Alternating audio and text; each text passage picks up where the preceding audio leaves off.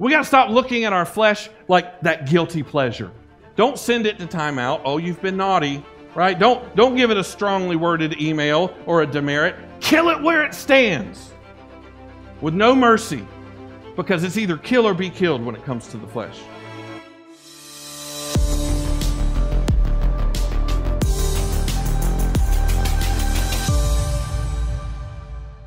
So, if you have a Bible, go ahead and turn to Galatians chapter 5.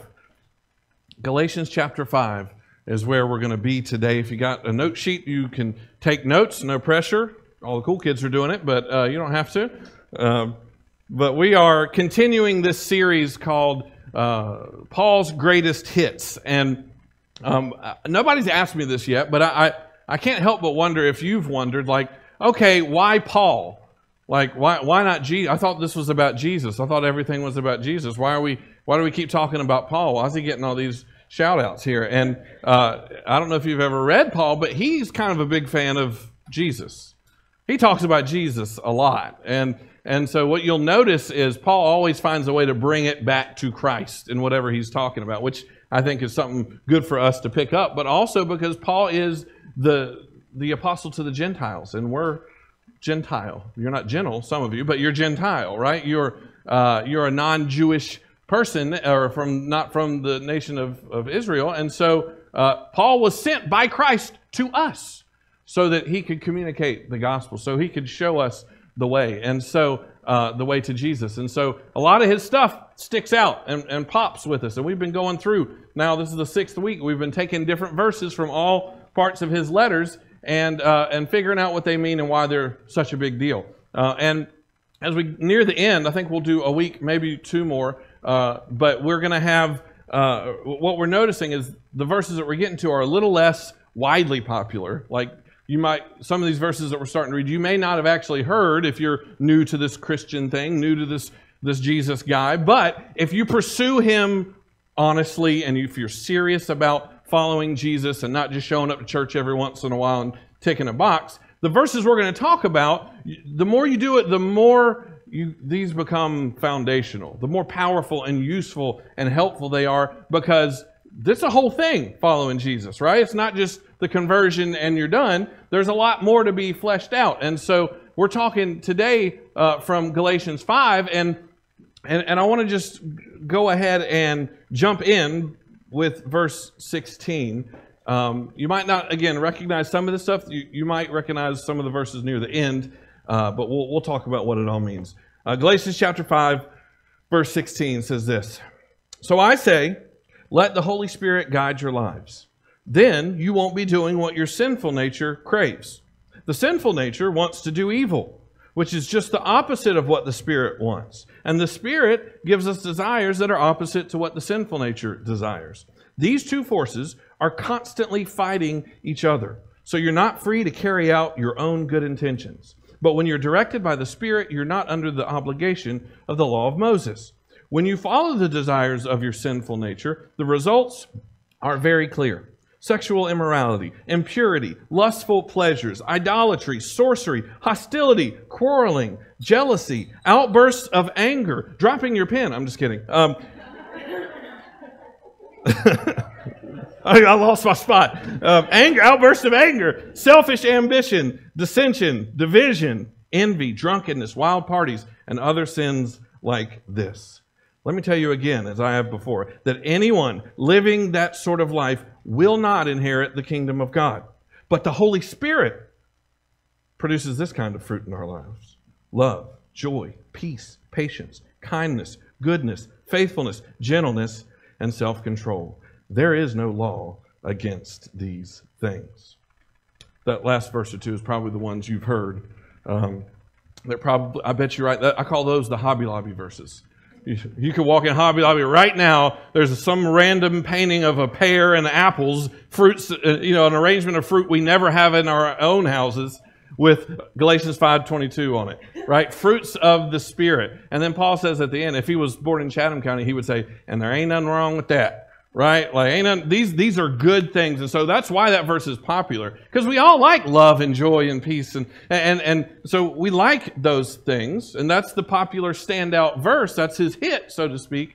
But really, funny enough, that's not the main point of this whole section, of this part of his letter. There's actually so much more going on here that points us to this, that shows us a principle that we need to all understand for your lives and your relationships with God and your Christian walk. You know, last week we talked about evangelism, right? With Paul's verse about, I've become all things to all people so that by all means I could save some. That's like a Freedom Family Church verse, if I ever heard one, right? Like that's what we do. That's a lot of why we do what we do. But today is really more about you. And can we talk about you? You know we can, because that's where we default to, right? We want to know about our personal walk. And there is a personal angle here, and there's a reality that I think some Christians, unless you've read this and understood this, you don't know what's going on. And so we want to make sure that we understand the situation that we're in. And Paul makes it very clear for us. And so you've got blanks on your sheet if you want to follow along. The first thing I want you to understand from this passage is that your heart is a battlefield. Your heart is a battlefield. Now, I know many of you are like, no, listen, Jesus has my heart, right? I know where I'm going when I die. I'm saved, sanctified, filled with the Holy Ghost, and I'm ready to go, right? And I hope that's true. And when maybe the battle for your eternity has been settled, right? And that's nothing changes that. That's why the angels, the Scripture says they celebrate when someone repents and believes, because, hey, it's settled. The end, no matter what happens between now and then, you have you have your eternity sealed. It's all good, right? But while the battle for your soul for eternity might be settled, the war has just begun, right? Like we ain't there yet, are we? And so we have between now and then, and there is a battle raging. And Scripture says, that verse says, there are two forces that are constantly fighting each other in every believer. So we have two things going on here in your heart and in your mind and in your thoughts that affect your actions and your feelings and your life, right? So at salvation, when you do come to that point of salvation, when you do receive the forgiveness and the new life that comes by confessing Jesus as Lord and believing in His resurrection, then at that moment, Ephesians 1:13 says, when you believed in Christ, He identified you as His own by giving you the Holy Spirit, whom He promised long ago. Now, some of your Bibles might say this, you have been sealed with the Holy Spirit, right? It's like He put a big old stamp on there. So Gareth is mine. Jason is mine. Holy Spirit. This is how I'm going to differentiate my children from the rest. And so we've been sealed in that. Jesus says in John 14:16-17, that the Father will give you another advocate. He's talking to His disciples right before He ascends, right before He goes back to be with the Father. And He says, the Holy Spirit who leads you into all truth. This is who we're going to give you. You know Him because He lives with you now and will later be in you. You see, at the time, even the ones that followed Jesus had only felt the Holy Spirit from the outside. There's been an external force. But there was this thing called Pentecost that happens in the book of Acts, and all of a sudden the Holy Spirit is all in your Cheerios as a Christian, right? It's not an outside thing, it's an in-here thing. It's an in-here thing, right? But also, you have another force coming at you. Romans 7:23 says, there's another power within me that is at war with my mind. This power makes me a slave to the sin that is still within me. Which is really frustrating when you realize that, well, it was a couple weeks ago, we talked about how you don't have to obey those sins anymore. You don't have to do those sinful things anymore. You're not a slave to sin. And yet, this force going on inside of you makes you think that you still have to be a slave to those things. The New Living Translation was the version that I read. It's a translation that's meant to be read aloud and understood aloud, and so that's why I usually preach from that. But the phrase I learned it from is the flesh. It says sinful nature, but that's the same Greek word there for the flesh. It's what Romans 8:7 and 8 are talking about. For the mind that is set on the flesh or on that sinful nature is hostile to God, for it does not submit to God's law. Indeed, it cannot. Those who are in the flesh cannot please God. So there's this force going on inside of you that when it's in control, when it's winning, then you can't please God with that. You're still saved. You're still valuable to Him. He still died for you, but you can't please God. You can't obey Him when there's this flesh going on. And Romans 7:18 talks about it some more. He says, I know there's nothing good that dwells within me, that is in my flesh. For I have the desire to do what's right, but not the ability to carry it out. You ever thought that? Y'all ever had that in your mind? Like, I know what I need to do. I know what the Bible says. And this should, on paper, I should be doing this. But I don't know if I have the ability to do that. It sounds a lot like what he was saying in verse 17 of our passage today. You're not free to carry out your own good intentions. I like that translation. Good intentions. We got some good intentions, don't we? You know, I was really thinking about this. I had a lot of good intentions for whatever the case may be, but good intentions don't really do a whole lot of good, if not that good, when it doesn't actually change anything, right? And so, just from what I'm getting, and as I read these verses, I seem to understand that we have these good intentions, but there's something even more powerful going on in us, this spirit and this flesh, that will overrule your good intentions, will overrun your head knowledge and your logic about what you ought to do. And you end up doing things that you don't want to do, or not doing the things you know you need to.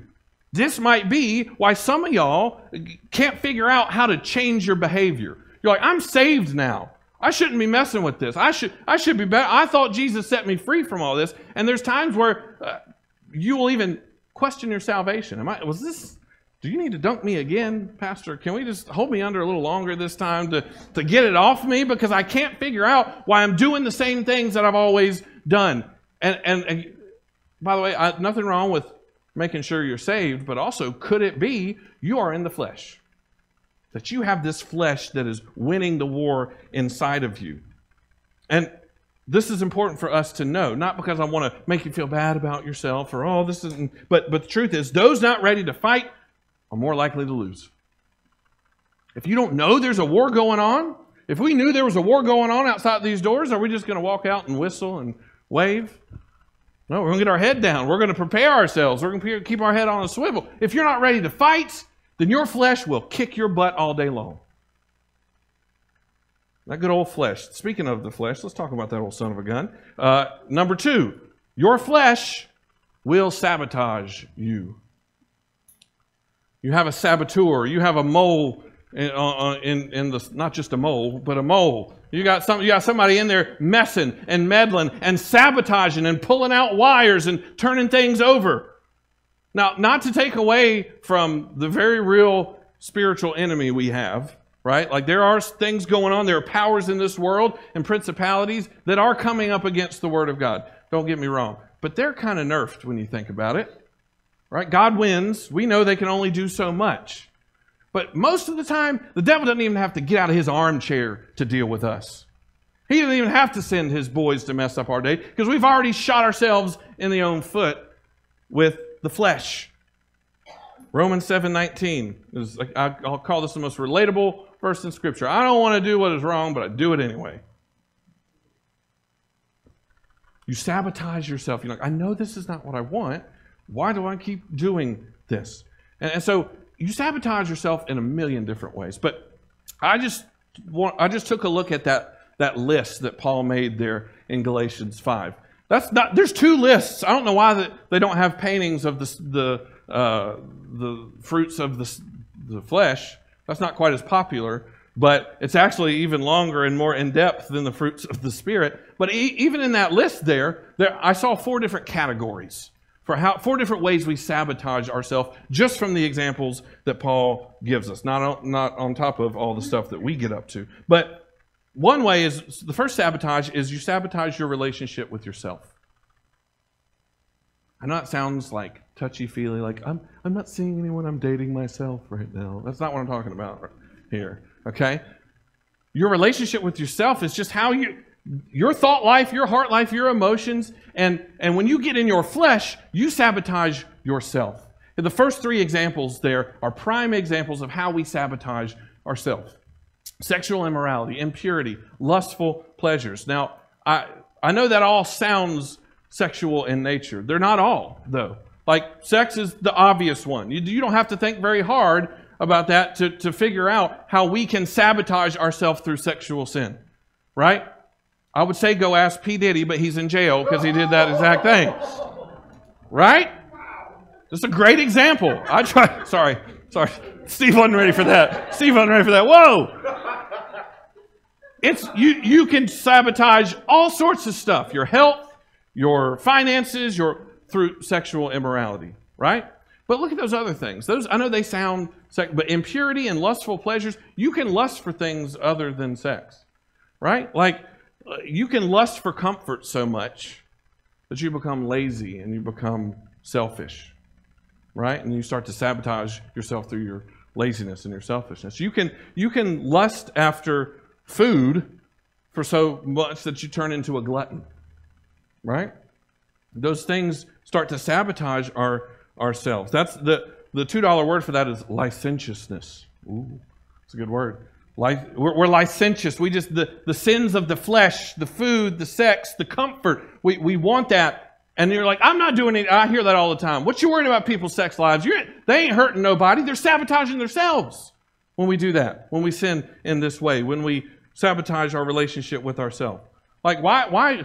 Good example of that is, you've ever seen, is it Godiva chocolates? They're always like, it's always some supermodel eating it all seductively. I'm like, why are you eating it like that? Like, why are you all seductive? It's like, because those things are connected, right? And so you sabotage your relationship with yourself when you do things like that. But you also sabotage, even more importantly, your relationship with God. He gave a couple other examples of how we do that. Idolatry and sorcery. If you were here with us, last year when we went all the way through the book of Exodus, and we talked a lot about idols, how you don't have to have a little statue with a golden cow head on your mantelpiece that you bow down to be an idolater. Those idols have just put on a new veneer, but it's the same heart of worshiping things that you should be worshiping God for, right? And so we can all be idolaters, but I bet none of you thinks you're a sorcerer. Like, I don't know, Harry Potter cooking up spells in a cauldron. Like, I know it's near Halloween, but like, I don't have to worry about sorcery, do I? Well, funny enough, again, go back to the Greek word that was translated sorcery is pharmakia. Sounds like pharmacy. Sounds like your DARE officer has entered the chat now, right? Like, he is. Why? Because there's issues with that. I'm not saying you can't go to the pharmacy. That's not what I'm saying. But I'm saying that sometimes we rely on other powers and other substances to get for ourselves what God should be the source of. And we end up sabotaging our relationship with Him. When our idolatry and our sorcery and our reliance on, whether prescription or otherwise, other substances like that, take the place of God, we sabotage our relationship. We do that when we're in our flesh. Even Christians do that. It also spills out into your relationship with others, right? All right, it's a little easier to hide your sabotage of those first two relationships. But when you really get out of control is when you sabotage your relationship with other people. When you're in your flesh so much, no one wants to be around you, right? We all think it's everybody else's problem. Why don't I have any friends? Maybe you're in your flesh 24/7 and you're selfish and nobody wants to be around hostility and quarreling and jealousy and anger and outbursts of anger and selfish ambition and all these things like that. You sabotage you can't have relationships with other people in healthy ways when your flesh is what's driving all that you do. And when all those things go unchecked, you end up sabotaging your reputation. That's when Paul talked about drunkenness and wild parties and stuff like that. He's talking about when you've been in your flesh so long, everybody can see it. It's not just your close friends. It's not just your family. You have sabotaged yourself so much, they're like, oh, there they come. They're probably drunk. They're probably into something. They're probably having a wild party. Those are just great examples of how you can sabotage your reputation when you are always in your flesh. You see how this list gets worse and worse and worse? Because the longer the flesh goes unattacked and unassailed, the stronger it gets and the wider the blast radius is. You see, this is why we need to know what the flesh is all about. Because this is what's going on in Christians. We love to think about what the rest of the world is up to. This stuff's going on in the house of the Lord, in the people of God, in the family of God. But I say that to say this. I don't want to just make you feel like there's no hope, because this can be over. So easy to go, yes, I'm dealing with this. I don't have any hope. Well, see, here's the difference between believers and those that don't have that thing called the Holy Spirit. Because number 3, your spirit brings you victory. Your spirit brings you victory. I know I just said, we just read those verses. I just can't do what's right. Yeah, when you're in your flesh. When you've jumped to that side of the battle. Yeah, you can't. But you have this thing called the Spirit of God that has promised us victory. Romans 8:14 says, all who are led by the Spirit of God are children of God. You have that in you. And if you're led by that Spirit, you don't have to do the things of the flesh. We'll begin to act and look like our Heavenly Father when we submit to being led by His Spirit. Acts 1:8 says, you will receive power when the Holy Spirit comes upon you. You're not too weak. Yeah, maybe you're too weak to overcome your flesh, but you have the power of the Holy Spirit at your disposal that brings power and victory. The battle is not won by human grit and you're just going to, in all that you have in you apart from God. Your human efforts don't bring you victory, but the supernatural, powerful work of the Holy Spirit of the living God that was given to you when you said yes to Jesus is what you need for victory. So let's make a battle plan. Because I know that sounds like, all right, that's it. Go to Jesus. I'll see y'all later. Right? Very easy to stop there. But what's the battle plan? Okay, we can win. When I know we can win, I want to know what we need to do to win. And so, real quick, we're going to finish off today with the battle plan for victory. Here's step 1. Crucify your flesh. That's so violent. Why do you have to talk so violently? Well, that's what Galatians 5:24 says. Those who belong to Christ Jesus have crucified their flesh with its passions and desires. Colossians 3:5 goes on to say, put to death the sinful earthly things lurking within you. And then he goes on actually to list a lot of the same things that he talked about in the fruit of the flesh. We got to stop looking at our flesh like that guilty pleasure. Like, well, I'm going to keep it around a little bit and take it out when nobody's looking. I'm going to jump on that side for a little while, but it'll be mostly spirit, right? Stop playing patty cake with your flesh, right? Don't send it to timeout. Oh, you've been naughty, right? Don't give it a strongly worded email or a demerit. Kill it where it stands with no mercy, because it's either kill or be killed when it comes to the flesh. There was this smart old dead guy named John Owen that says, kill sin or sin will be killing you. There's really no choice in the matter. We have to crucify our flesh. That is a vivid, I know you're going, crucifying was how Jesus died. And probably for the same reason he used that word. Because it needs to be brutal. It needs to be thorough. You need to crucify your flesh. And then you need to, step 2, ask God to fill you with the Holy Spirit and heal your desires. If you're going to attack the flesh, you're going to need the Holy Spirit. And you're going, I'm a Christian, I already have the Holy Spirit. Yeah, but you know what we do to the Holy Spirit a lot of times? We put it in a cabinet and stuff it away. We quench it, the Bible says. Right? When we give into the flesh, it needs a power up. We need God to top us off a little bit with that Holy Spirit. And so when we do that, we need to ask Him to heal our desires. The way to change your behavior is to change your heart. So, you're trying to change your actions, but you're doing what you want to do. You've got a heart that says, I want to do this, and so you're probably, even when you fight it, you're going to do that. We need to ask God to give us new desires. Go back to verse 17. The Spirit gives us desires that are opposite of what the sinful nature desires. If you're in the Spirit, when you're asking God to fill you with the Spirit, you also should be going, and God, make me want to do what's right. I think secretly, some of us don't want to. We've wanted these things, these fleshly things for so long that we just are going to, I'll do something differently as long as it makes everybody else happy and helps me to sleep at night. No, ask God to give you a new desire. To not want to look at that website anymore, to not want to open that bottle anymore, or light that thing up anymore, or whatever the case may be. God, give me a different desire. Change my heart, and then your actions will follow suit. It's a supernatural thing, but it's available to us. And then step number 3, we need to protect your heart and your mind. We've attacked the flesh. We've powered up with the Holy Spirit, and now we need to move forward protecting our heart and mind. Romans 8:5-6 says, those who live according to the Spirit set their minds on the things of the Spirit. To set the mind on the Spirit is life and peace. Some of y'all you've already shot yourself in the foot because of what's going on up here. Before you leave the door in the morning, before you roll out of bed in the morning, you're already unprotected. You're already heading towards the flesh.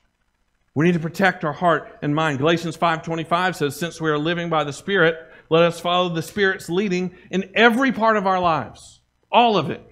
Stop compartmentalizing. Well, I can be in the flesh over here, but I'll do really good over here, and that way it'll even out. No, that's not how this flesh works. Flesh takes over.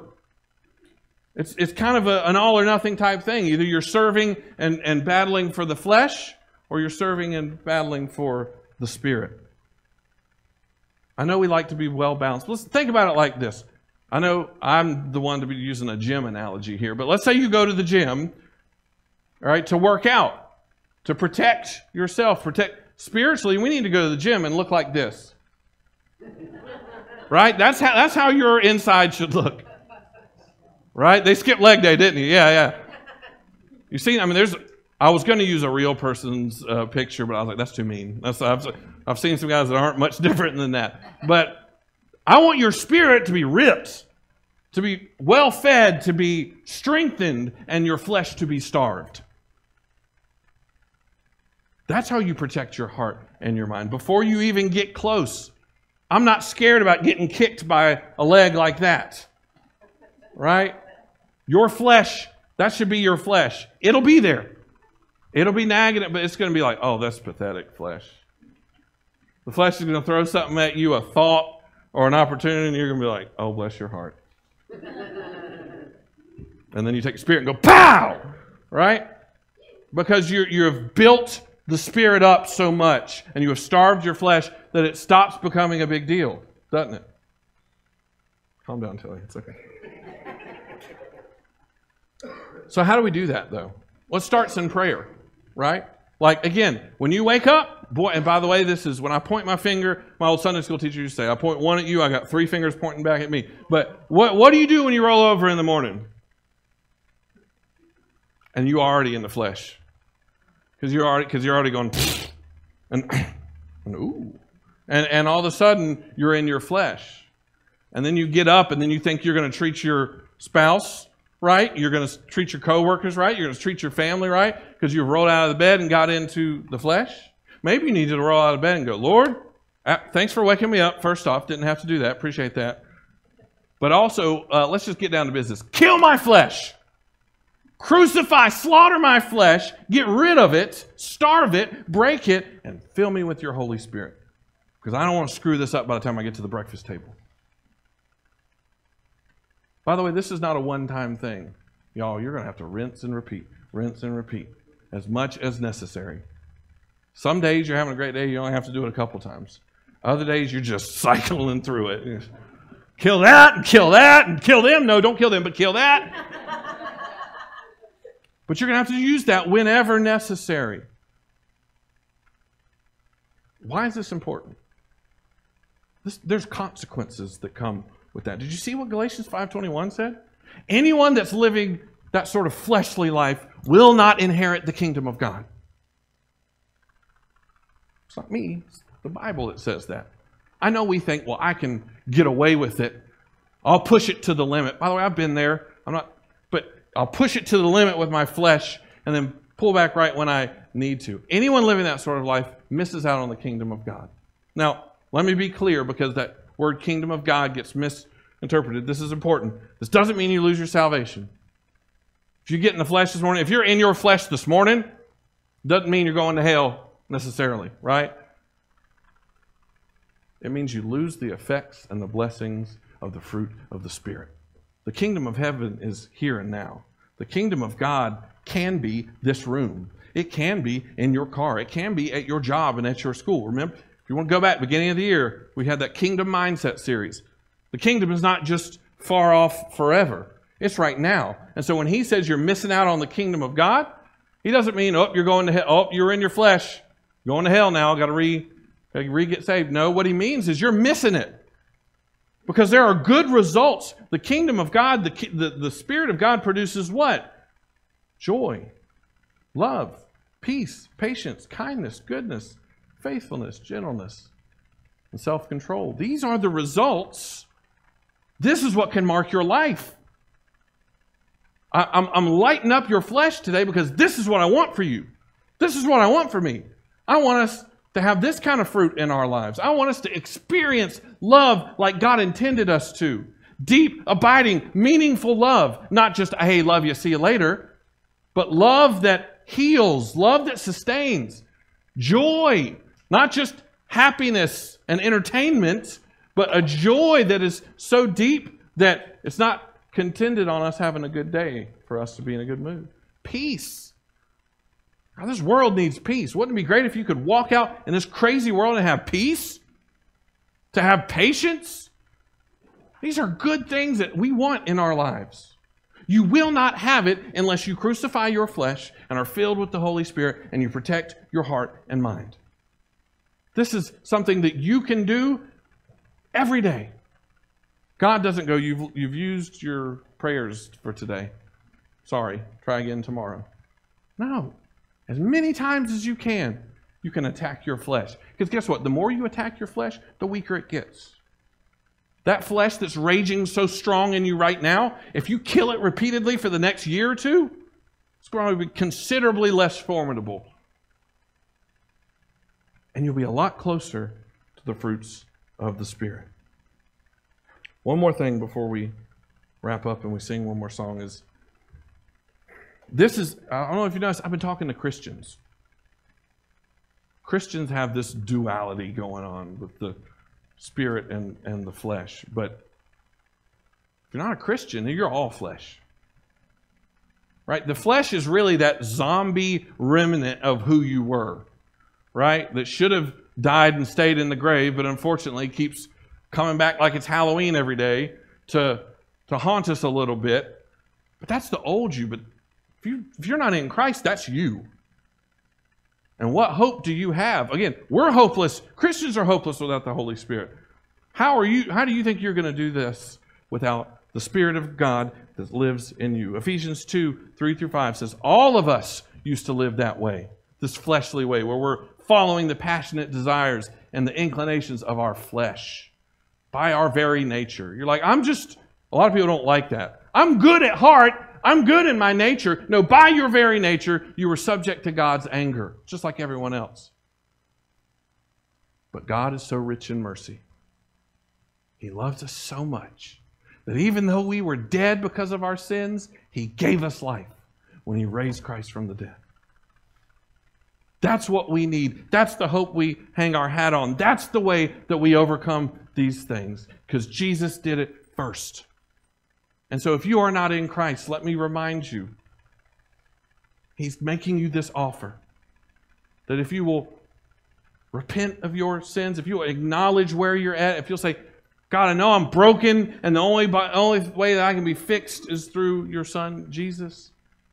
And the Bible says, if you confess that He is King, you confess that He is Lord with your mouth, and then you believe in your heart that this resurrection thing is not just a metaphor, but that He actually overcame death with life so that we can have eternal life, then at that moment, the skies might not quake, the lights might not flicker, but the Holy Spirit of God enters into your mind, into the inner being of who you are, and you are different. And then, sky's the limit. And then we can have the fruit of the Spirit. Would you bow your heads and close your eyes?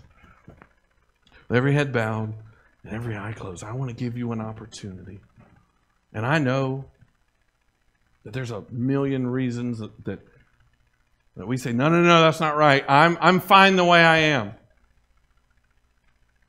This world is designed to make you think that you're fine the way you are. And the reason that is because it's the anti-gospel.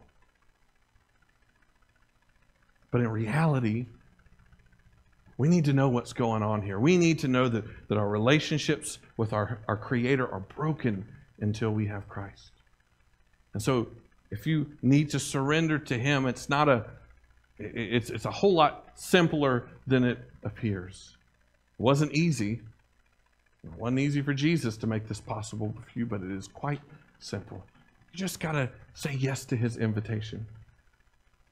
And so if you've never done that, and it's no better time than right now to say, God, forgive me. God, I know I didn't realize maybe until just right now that I was broken, but I know I need to be fixed. And self-help won't do it, and these other things won't do it. My own efforts aren't going to fix me. God, fix me. Make me the way you designed me to be, so that I can be in a relationship with you, so I can finally have the purpose that I was created for. And when you ask God for that, that's a prayer He answers with a yes every time. And for those of you that have had that moment, maybe it was just recently, maybe it was decades ago. And yes, your eternity is settled. But we've been asleep at the wheel. We've got our heads in the sand when it comes to the war that we're in. And it's raging inside of you. And so maybe this is the moment for you to pick up the fight again. Maybe it's starting to make sense why things haven't shaked out the way you thought. That you don't have that closeness. You don't have that joy and peace and patience and kindness that you keep reading about. Maybe you need to develop a hatred for your flesh, because it's your enemy. You know, it'd be one thing if you didn't have access to God. But if you're a Christian, if you're the Holy Spirit God, it's in you. It's there. It's available to you. Why would we not use it? And so I'm going to pray a violent prayer over you. It's going to be a prayer that totally, if you will join me in it, you're joining me in spiritual violence against your flesh. But it's necessary. Because I'm convinced that most people have not been hurt by God. They've been hurt by Christians in the flesh. Church hurt most of the time is just fleshly Christians doing what their flesh tells them to do. I'm tired of there being collateral damage for our flesh. I'm tired of it robbing our peace of mind and our relationship with our Heavenly Father and fracturing our friendships and our family relationships. I'm tired of it. I'm tired of us sabotaging ourselves and doing our enemy's job for him. Oh God, would you just crucify our flesh? Lord, we repent of that dead part of us that still got a hand on the wheel. God, give us a hatred of that.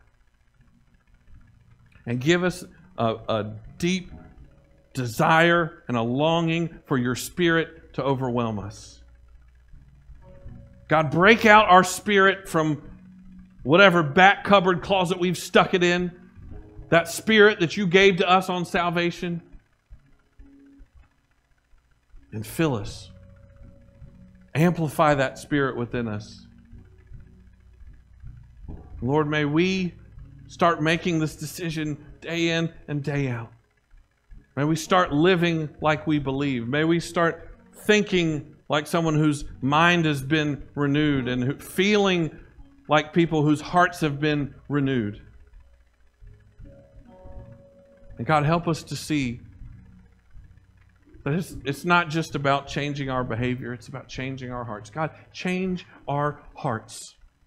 You know exactly in what way each and every one of us need to have our heart changed here this morning. Lord, would you do it?